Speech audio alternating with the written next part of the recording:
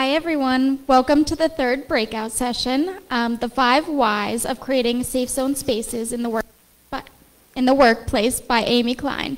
This session is about to gain better understanding of the importance of creating inclusive spaces for the LGBTQ community through videos, activities, and discussions aimed to give you some ideas you could bring back to incorporate to your own workplace. Please welcome Amy.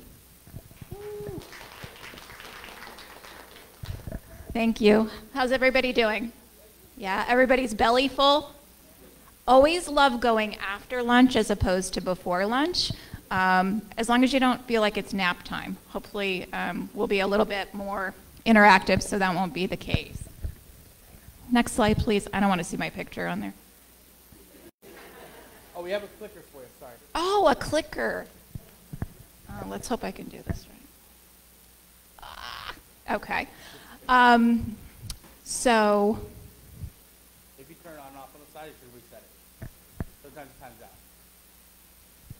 Okay.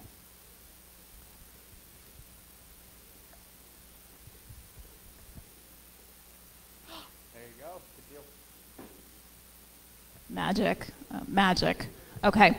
So my name is Amy Kline. My pronouns are she, her, and hers. Currently, I work at Misericordia University. I'm the director of the Student Success Center there. I've been there for a year and 4 months. Prior to that, I worked at Geisinger Commonwealth School of Medicine for 10 years. Prior to that, I worked at Luzerne County Community College for 10 years, hence the gray hair. So I've been in higher education for over 20 years now. And I primarily focus on student support, academic success, and things such as that. For the past 5 years, I've been trained to do SafeZone training, ally training, and microaggression training. Okay, so why do I tell you all of that? Who cares? Okay, I don't like to talk about myself. But the reason why I tell you that is because I am not an expert, and I don't claim to be an expert. This is going to be hopefully more of a conversation and just some sharing of some information. Okay, so because I'm an educator, we like to give a little bit of signpost as far as what we're going to be talking about. So yay, we can check off number 1, I introduced myself. Learning objectives, because we always need to have goals. We're actually just going to have one for this session, which is even nicer. Group norms, just really quickly, just laying some common expectations down. The bulk of it will be the 5 W's and the how, although we'll mix up the order a little bit there. And then always questions. Doesn't have to be saved to the end, can be whenever. And then just some references and resources as if you want some more information. Okay, so one learning objective. I put will because that is my hope that you'll gain a better understanding of why it's important to have safe spaces for the LGBTQ community. Now, I was specifically asked to focus on that particular group, but really what we'll talk about today, we can apply that to any marginalized group. We don't have to specifically talk about safe spaces for a particular community. So anybody that would be considered marginalized. Okay, so these are some group norms that I usually like to lay out at the beginning of all my training sessions. And the reason why is because if we're talking about creating safe spaces, we should probably create a safe space to start with, right? So there's 10, so it looks a little long, but it's not actually that long. So the first one is be smarter than your phone. Okay, see what I did there? Smartphone?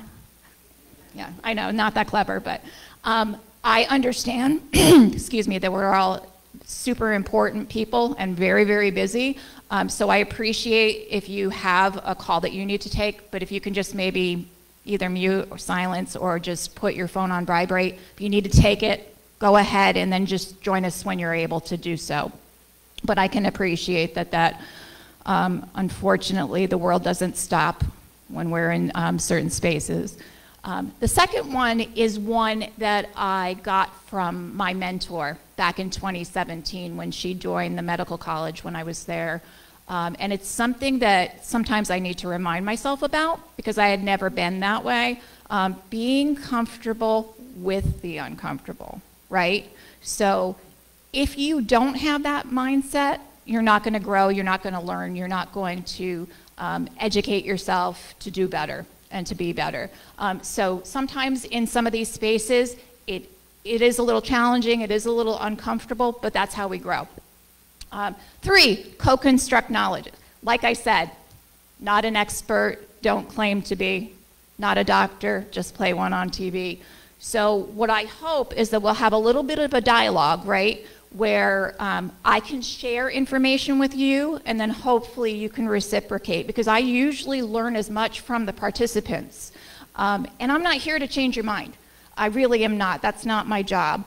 What I'm here to do is share the knowledge that I have and my lived experiences, and hopefully you'll get something out of that. And if not, at least you're able to hang out just for 45 minutes.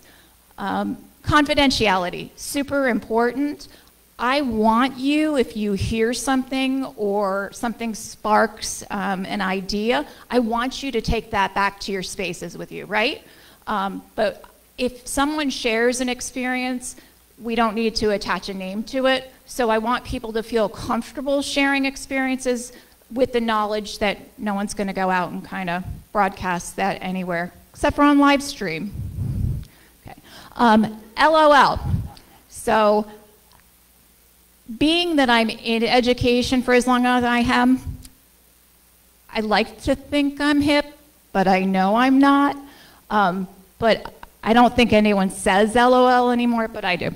So sometimes we get super serious about some of these topics, and rightfully so, right? Some of this stuff is mind-blowing as far as the injustice and the discrepancies, but sometimes we can still kind of laugh at either a situation or ourselves, as long as we're not laughing at others. 6, questions. Please ask or contribute if you have some opinions. Reserve the right to change your mind. That comes along with co-constructing knowledge, right? So if you come prepared to listen with an open mind, sometimes that what you hear might change what you previously thought. And that's another growth mindset. Share the airtime. If you're someone that likes to share, make sure you monitor and allow for others to be heard, because everyone's invited to the table, so we want to make sure everybody has the right to be heard. Suspend judgment, that's the open-mindedness, and then use I statements. Sometimes when we share information, it comes across as fact if we don't say, I think, I feel, I believe. So if you have something to say, and it is more opinion-based, if you could just make sure you preface it. Okay, so who are we talking about? Okay, so specifically today we are going to be talking about the LGBTQ community, but this applies to all marginalized groups. Okay, so what's a marginalized group? So this is the wheel of power and privilege. Has anyone seen this before? Okay, so basically the way it works is the categories are around the outside, and then the groups that are closer to the outside are the marginalized groups. And then the closer you get to the center, where the power is, that's where the power and the privilege is held, okay? And the sources is located on the bottom there. So specifically, we're gonna be talking about gender and sexuality, but obviously there's a lot more categories available. So, and the interesting thing is, right, that a person can be in a privileged group and separately somewhere else in a marginalized group, right?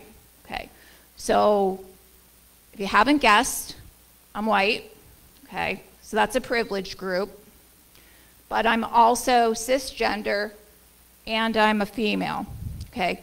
Cisgender is also a privileged group, female, not so much.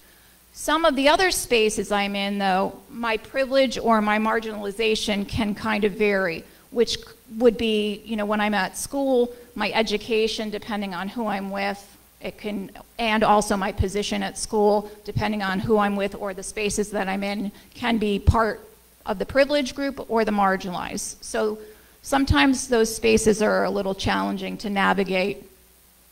Okay, so what we're talking about specifically is the LGBTQ community, okay? So the LGBT, lesbian, gay, bisexual, transgender. The Q, queer, but in some cases questioning. Questioning means that they're still exploring. So if you picture it, because visuals are always helpful, like an umbrella, okay? And the queer is the non-heterosexual, non-cisgender overarching category of the umbrella, okay? And then where the handle is divides sexualities and genders, okay? And this is not an exhaustive list by any means. So you have lesbian, gay, bisexual sexualities. There's other sexualities that I kind of put on the side, and that's not exhaustive.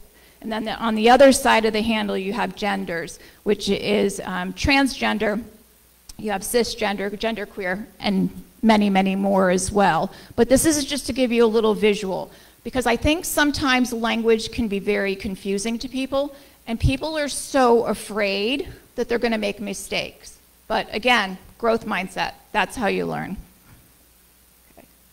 Okay. Can you cue up the video? This might help a little bit. Has anyone seen this before? Okay, it's about 7 minutes. But this helps with understanding a little bit of language. Give me 1 second. Oh, I will give you 1 second. Should I sing? Just in case, Okay. You don't want me to sing. That would be. We do use the ¿Cuándo fue la última vez que viste un simple overview. Now, you heard some of the words in there. That's not even kind of scratching in the surface. There's other things in there as well. If we can go to the next, that's me. Never mind. Okay. So hopefully that made things a little bit clearer. We go over in SafeZone training a whole section on vocab, and we kind of do a little bit of a deeper dive. And I want to talk a little bit later, excuse me, about language, because things that maybe had a negative connotation now have a positive connotation, and vice versa. Kind of like the word queer. When I was growing up, that was a derogatory term, but the queer community has taken that word and used it as an empowering, affirming word, but not all of the LGBTQ community uses that term. So you would never label someone that way. If they identify that way, then that would be acceptable. Okay. So what I want to talk about next are just some of the stats, the data, just a few quick facts. Usually when I did this at the med school, it was more around healthcare, because that's what the students were kind of focusing on. But I found some interesting numbers. So I went to the LGBT map website, and I put in Pennsylvania, because when I woke up this morning, that's the state I was in. So I just used that. You can go and put in information on any state. So the percent of adults, and they consider adults 18 and older. I worked at college forever. I don't consider 18-year-olds adults, but we'll pretend they are, who are LGBTQ. And this was, the Williams Institute did a survey back in 2019. That was the most recent data they had, and it was 4.1%. Interestingly enough, they did another survey in 2021 of the United States, and it was about 4.5%, okay? Almost 500,000 total LGBTQ population. That's 13 and older. My guess is that's who they surveyed. Obviously, there are those younger that identify that way. Total LGBTQ workers is about 300,000, and that equates to about 5% of the workforce in the state. Now, keep in mind, these numbers are reported numbers, right? So they didn't survey every single person in Pennsylvania, and they didn't maybe always have people that felt comfortable responding as their authentic selves. So my guess is these numbers are higher, okay? And so why does this matter? Well, because these are friends, family, partners, coworkers, et cetera, et cetera. So it does matter. It definitely does matter. Some other statistics, well, data, things that maybe just to put things in perspective, that in some ways we've come far, but in some ways really we haven't, considering, you know, the history, how long we've been here, at least in the United States. So the first support group or advocacy for the LGBTQ community was back in 1924. Okay, so only about 100 years ago. Very short-lived, because obviously ran into a lot of harassment and discrimination. Stonewall riots, I don't know if any of you are familiar with those. I wasn't alive at the time, pretty close, not alive at the time. It's Stonewall Inn in New York City, where the police came and raided. That was kind of the start of the gay rights movement. 1971 is when the first legislation towards gay rights took place, and that was out in Illinois.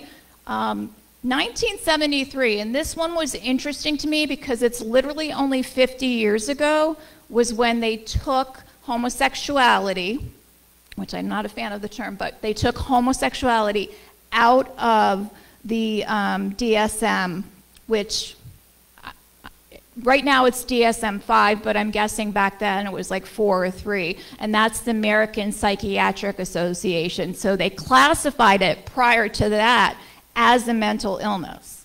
Like only 50 years ago did they decide, okay, maybe that's not the case.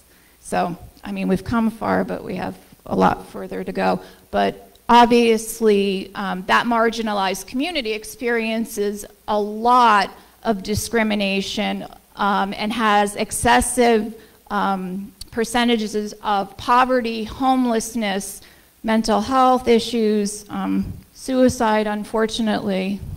Okay, so why? Okay, why is this something that we should be looking at? 1, 2, 3, 4,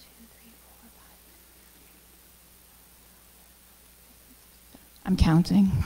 Okay, so if you could get into pairs with somebody that you, and I see you two looking at each other, that you don't know or don't know that well, I would appreciate it. So if you could just partner up with somebody. Before you chat with them, though, what I want you to do, does everybody have a pen? Okay. What I want you to do is I want you to fill out this piece of paper, and hopefully nobody's done it before, but if you have,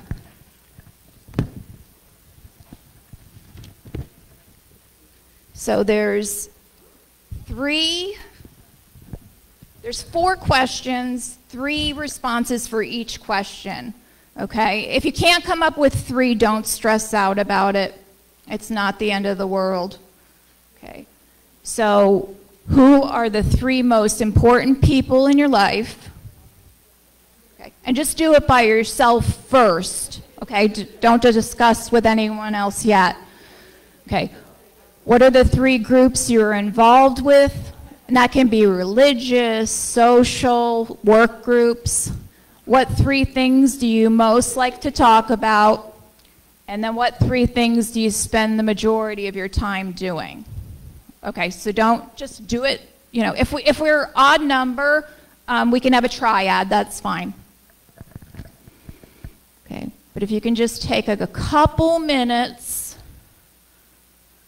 Okay, so, and usually the ones that come the fastest are the ones that I would suggest going with. Who are the 3 most important people in your life? What groups are you involved with? What 3 things do you most like to talk about? And what 3 things do you spend the majority of your time doing? Hopefully fun stuff, but.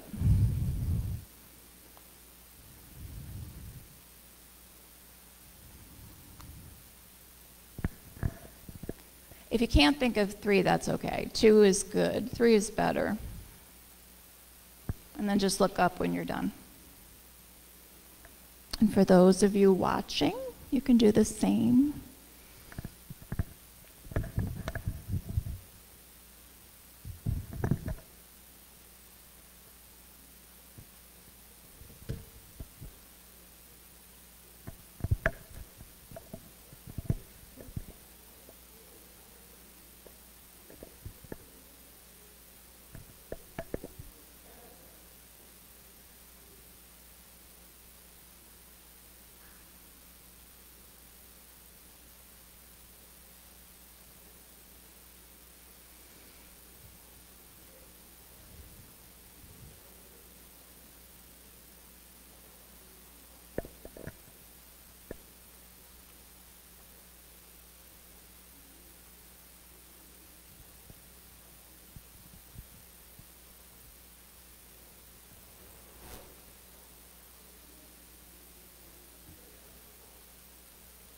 Everybody almost done?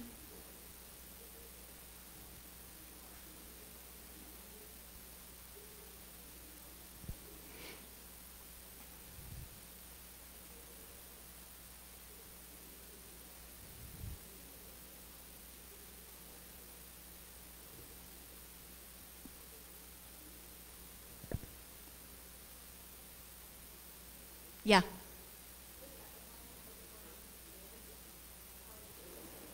I think like anything, like work. Yeah, you can just translate it. Yeah. Yeah, it doesn't have to be school related.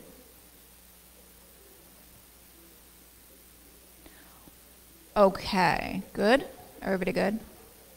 Okay, so what I want you to do in your pairs is pick somebody to be person A and pick somebody to be person B, and then for the triad, a C. Person A is going to go first, then B, and then C. And what you're going to do is you're going to talk about yourself. You're going to introduce yourself to the other person, okay? And you're going to have a minute to do that, and then we'll switch. The person who's introducing themselves, the other person should just listen. Really don't interject if you can avoid it. Okay, but the caveat is you cannot talk about anything that you wrote down. Okay, so anything that you have on that paper, you can't bring up at all. Okay, so you want to introduce yourself, you want to talk about yourself, but nothing on that paper. Okay, so whoever's person A, okay, ready, start.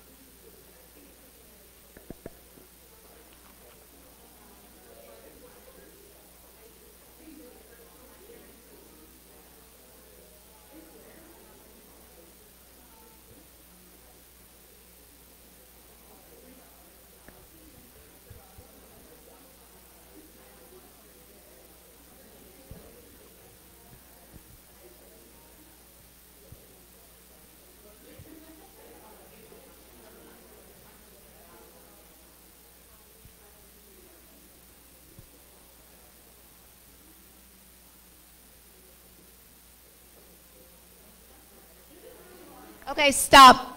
Okay, now switch. Okay, now person B. Ready? Start.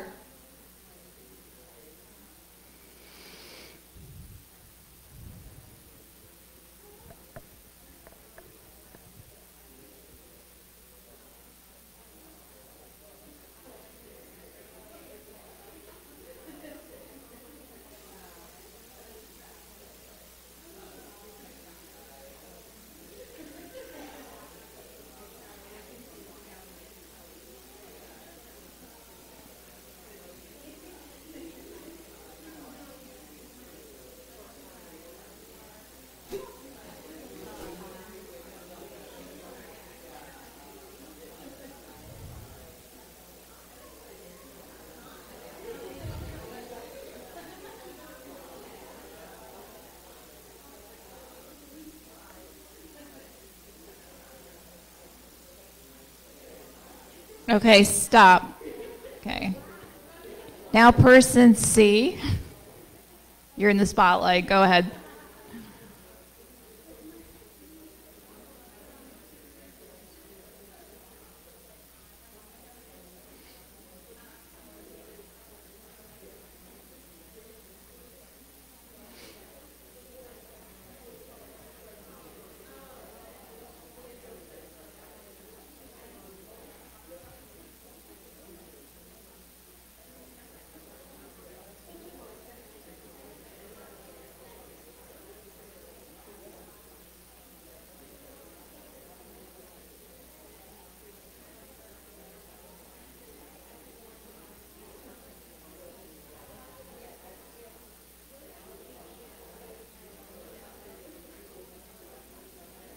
Okay, so let's bring it back to the larger group. Okay, what was that like? Hard, difficult? Okay, okay. So what kinds of things did you talk about? Your cat, okay. Gardening. Okay, demographic information, what else? Okay, where you were from. Okay, so thinking about the person that you just met, how did they seem? Very uncomfortable? Okay. Okay. Would this be a person that you might develop a further relationship with? Okay. Okay, so very nice surface level information. Okay.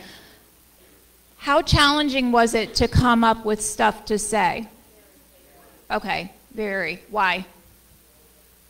Yeah. Yeah.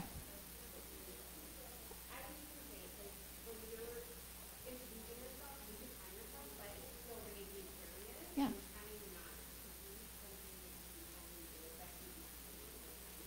Yeah. Something that's very natural, conversational, something that obviously you talk about quite often. It's a really integral part of your life, right? Okay. Being an introvert, I have when I meet people, I have a few go-tos. So that I'd lock up. I'd have, talk about the weather, right? Okay. So that was just a little sample, obviously, but why did we do that? Yeah.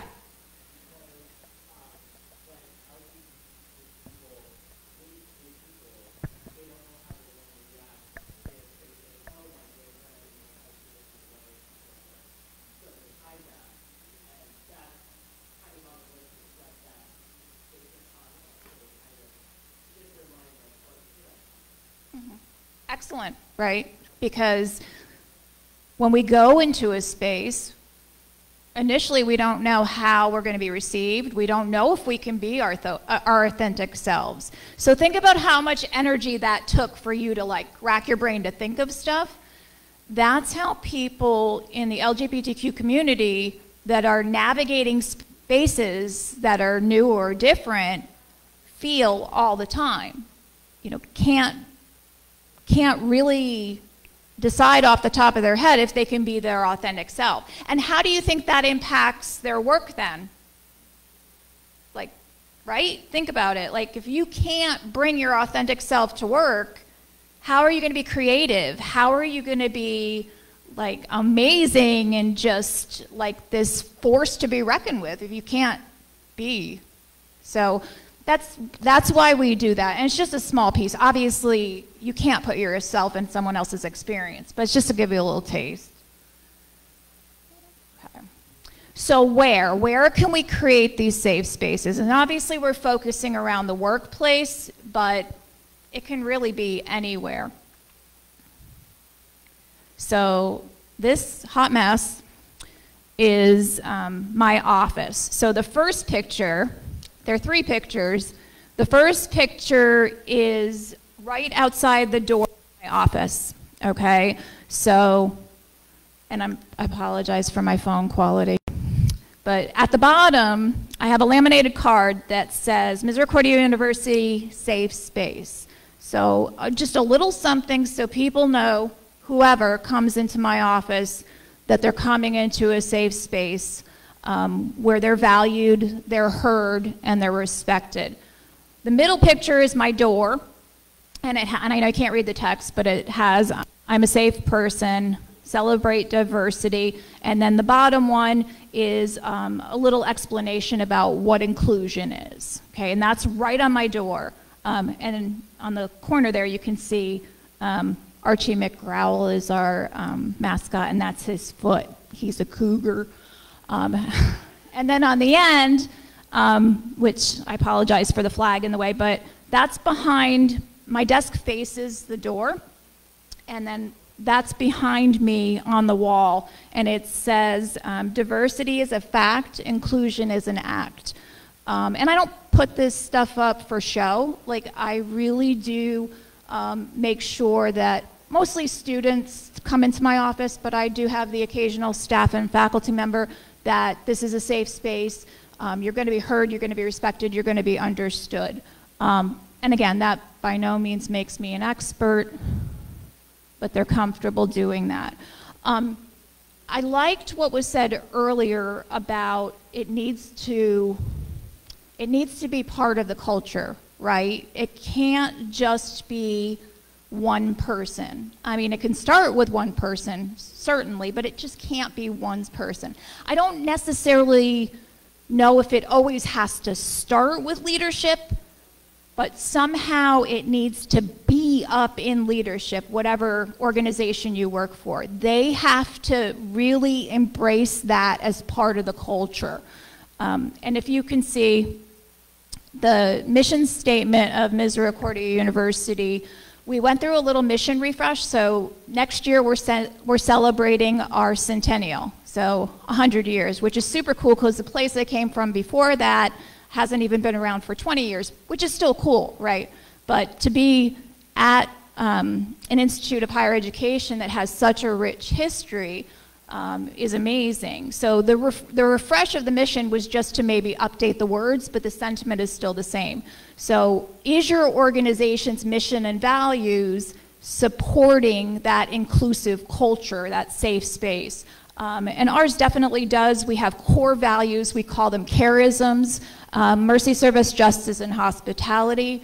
And the justice is social justice. And we really do, every decision that's made, every strategic plan that comes out is mission-centric and mission-driven and ties in. And if it doesn't tie in, it's not an initiative or a priority. Other places that you can think of would be maybe in your email tag, right? I have my pronouns in my email tag. When I introduce myself with my pronouns. I don't expect others to do the same. Some people aren't comfortable doing that, okay? So that lets people know that I'm comfortable sharing those. If you're comfortable, that's fantastic. Another place potentially could be in meeting spaces. Not only making sure that the right people are invited to the table, right? Because, you know, who's making these decisions? It needs to be the right people being invited to the table and being heard and respected and seen, but also, like I did in the beginning with the group norms, like establishing group norms. Like, that's a fantastic way to just create a safe space. What's discussed here, you can be confident in knowing that, you know, you're not going to be judged, or it's not going to be taken to another level, or what have you. Any other spaces where you've either attempted to create a safe space or where you could think might be a good place for a safe space in your workplace? Yeah.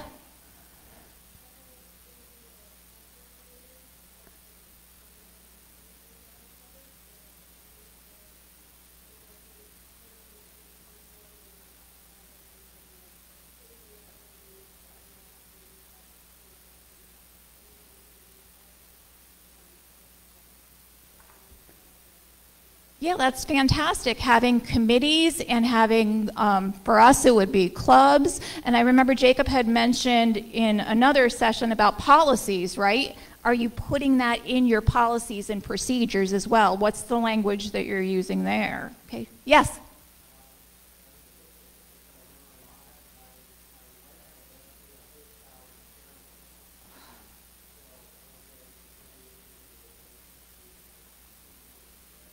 Yeah, 100%. Having those safe spaces created, those physical spaces created, yes.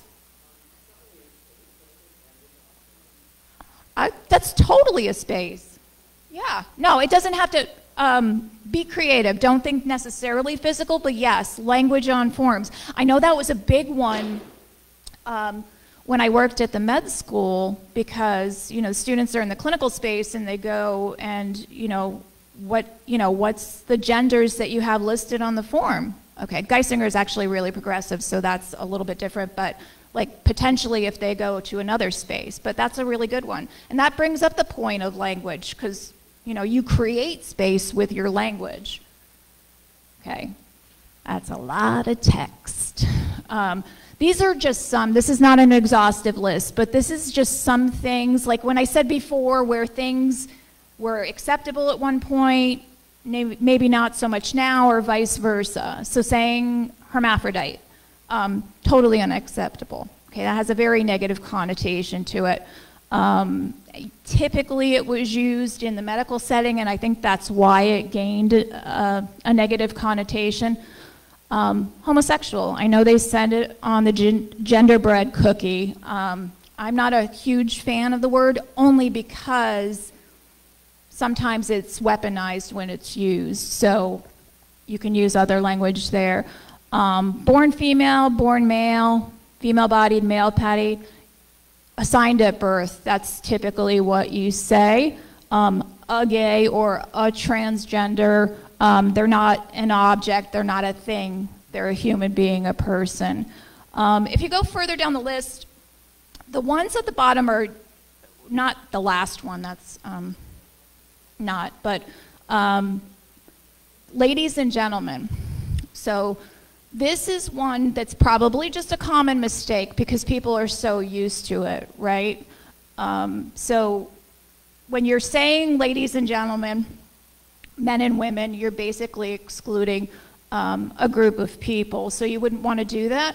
Another popular one that I hear all the time is guys. Okay, hey guys. Okay, my students say it all the time, and I'm like, how about we don't? There's other words that we can use. You're paying a lot of money to go to college, so let's use some better vocab. But I think part of it just is that people get so afraid, but if you ask or if you make a mistake, just acknowledging that and just being like, thank you for educating me. I'll do better next time. Okay, so when is a good time to create these safe spaces? I don't know that there's necessarily ever a bad time. I think, any time is a good time. But when you're doing this, whether it's in your own space or you're bringing it to a larger company or organizational situation, you just need to make sure that the message is consistent, right? Like we all know, May 31st, things are pretty chill. June 1, everything's rainbow, just for a month. So, is that really part of the culture if you're putting up a flag for 30 days and then taking it down? Not that you don't want to celebrate Pride Month, but if that's the only time you're celebrating, that might be a little problematic, okay? So you don't have to read all those. This is just talking about coming out. So when someone comes out to you in the workplace or anywhere, but obviously we're talking about the workplace, don't assume that they're out in other places. Out is typically not one and done, unless maybe you're a celebrity and you're on social media every day, and then like everybody you just do it and it's kind of the out there in the universe. But typically for the LGBTQ community, it's a decision that they constantly are making. Do I feel safe? Do I feel comfortable? Do I want to be out in this particular space? Okay, so, and I've had students that I've worked with that came out to me, which I was very honored that they trusted me, but they confided in me. They weren't out to their parents, or they weren't out to people back home, or what have you. So you can't ever assume that someone who's out with you is out everywhere. And these, whoops, got a little trigger happy. These are just some do and don'ts. They're not really, it's not, again, an exhaustive list. We don't have the time for that, but, you know, they're still the same person. This does not necessarily define them. It's a part of them. It's a very important part of them that they're sharing with you. And usually what I would do is just ask, how can I support you? Like, what can I do to better support you? And sometimes they know and sometimes they don't know, and we work on it together. Okay, so how? How do we go about creating these spaces? Whoops. Again, got a little trigger happy. So how? How do we do that? Where do we start? Maybe training. That's always a good place to start, right? Just kind of sharing information and knowledge. I'll show you the SafeZone website. We're almost wrapping up now. The SafeZone project is a really cool project. One of the co-creators, Meg Bolger, came to the med school back in 2017, and she did, I believe it was 3 days, pretty intensive train the trainer for this 2-hour program, and it was phenomenal. And then what we did was we trained all the students, all the incoming students. We kind of brought it out eventually to the healthcare system as well, but it was, the best part about it is all the information on the website is free, so you don't have to pay for it. Now that doesn't mean I'd suggest you download a packet and just hand it to everybody, be like, there you go, figure it out. But most of the trainers that are trained have absolutely no problem coming into your space and doing it usually at no cost. It really is a great program. It's very basic, but it really invites a lot of really good conversation, okay? So that could be a start, maybe with that, maybe just little changes, like maybe it could be being more mindful of language, or it could be big changes too, depending upon your power and privilege, right? Okay. Does anybody have any suggestions? Yeah.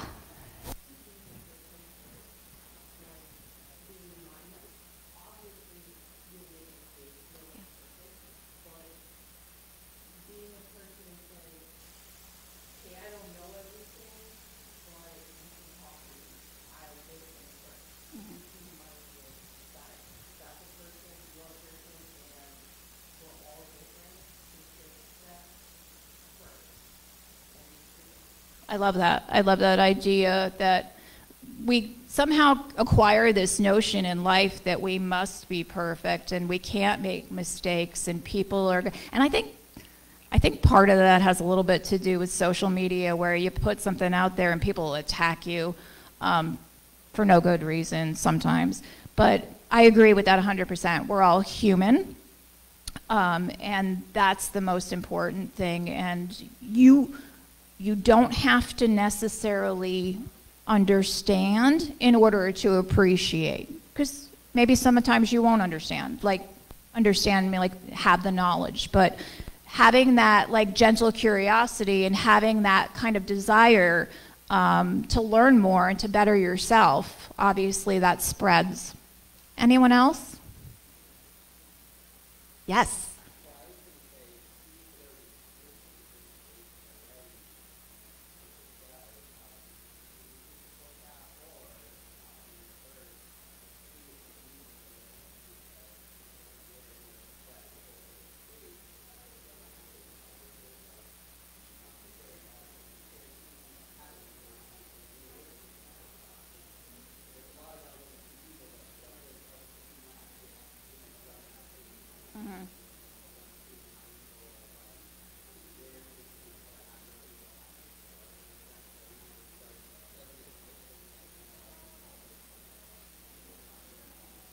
Perfect. Like inviting people to the table to collaborate and just communicate, I think is ideal, because it could be existing.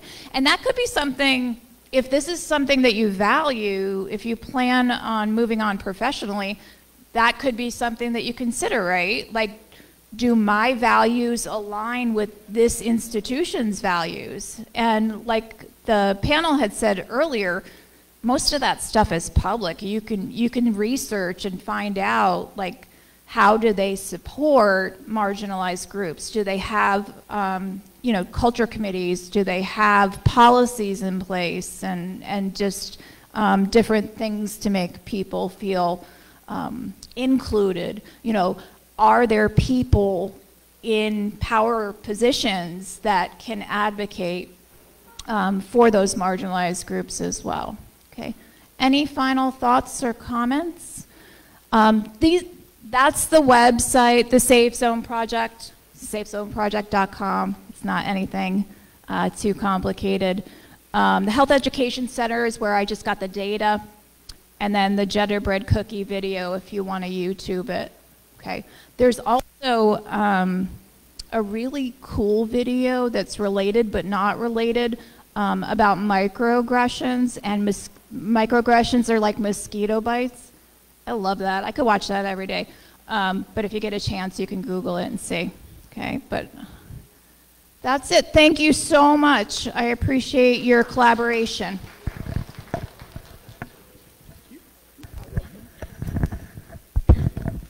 All right. What did you do, Ahmad? All right, well, thank everyone. Thank you to Amy. That was an amazing presentation. And that mosquito video, if you get a chance, is actually really good. I use it all the time. We're going to take just a quick 4 or 5 minutes, run to the bathroom really quickly, and then we'll get everyone.